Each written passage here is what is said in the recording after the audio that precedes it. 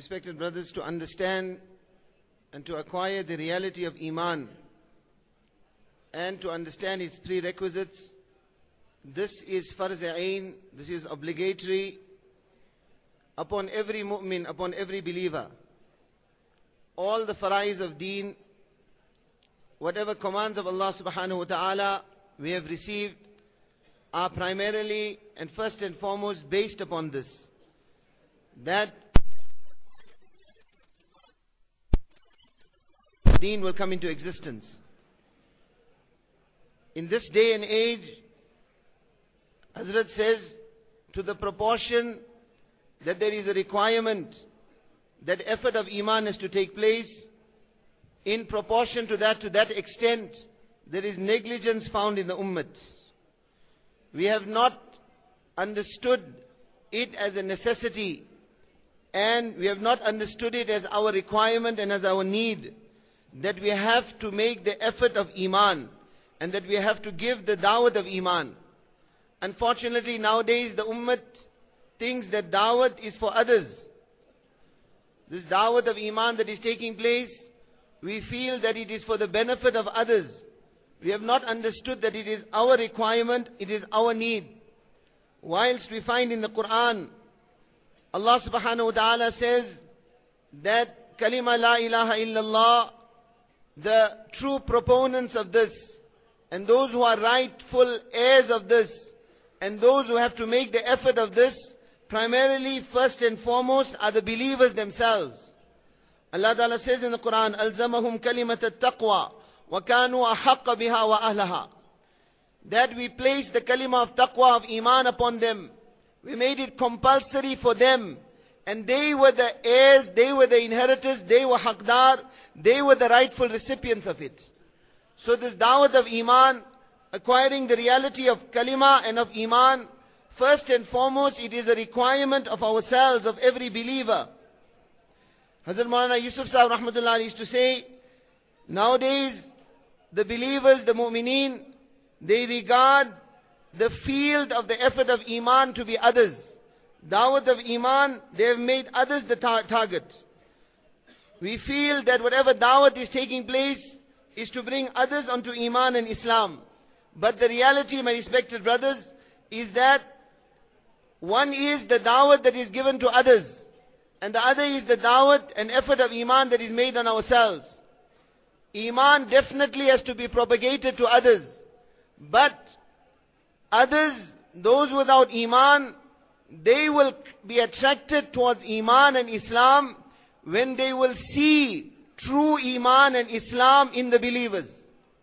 And true Iman and Islam will come in the believers when the believers themselves, making themselves the target, will give the da'wat of Iman and the da'wat of kalima. Because amal of deen will never come alive unless our Iman is made.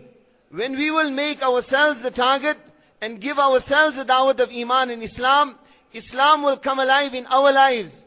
Then others will see the mushahada, the visible representation of Iman and Islam, and that is how they will be attracted towards Islam. We find, my respected brothers, the Hazrat is reiterating this point, that kalima la ilaha illallah, the da'wat of this, haqdar, and those who are in actual need of it, are the believers themselves.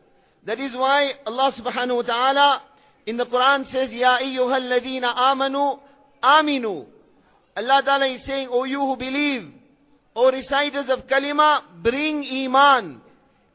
What is meant? Give the da'wat of Iman. Make the effort of Iman to bring the reality of Iman in yourselves.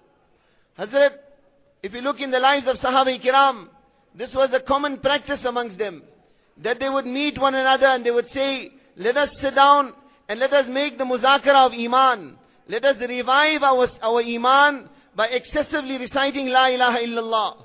They would encourage one another to sit in the halqa and in the gatherings of Iman.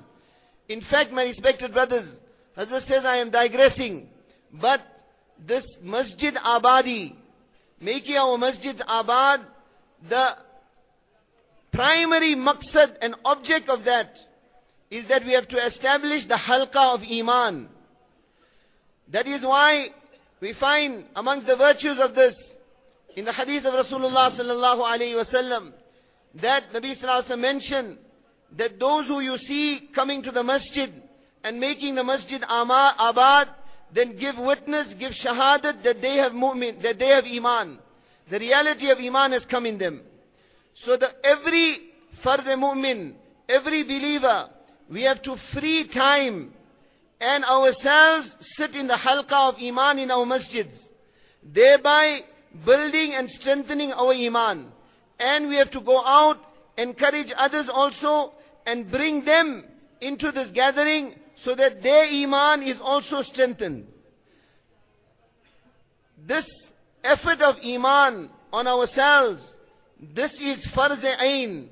This is compulsory upon each and every one of us. We find, my respected brothers, to acquire that level of Iman which will cause us to stay away from the disobedience of Allah subhanahu wa ta'ala, which will cause us to stay away from that which is haram.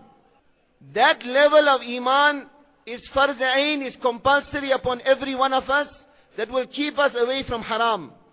Hazrat says that haram and the disobedience of Allah subhanahu wa ta'ala comes in the life of the believers because of two things only.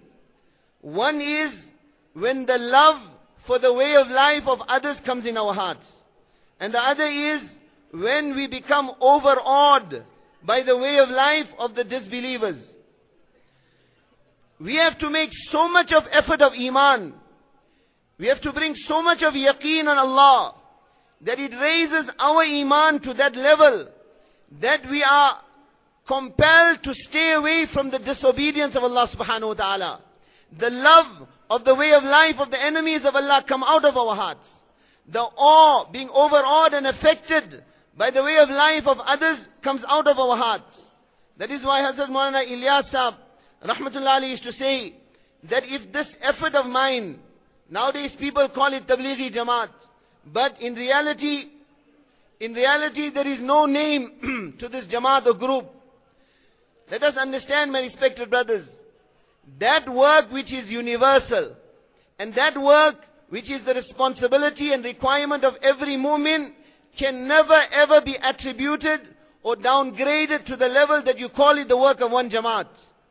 Every fard mu'min, every ummati, this is his responsibility. But Hazrat Maulana Ilyas Sahib rahmatullah used to say that if this effort had to be given a name, then the name of this effort would have been Tahriq-e-Iman.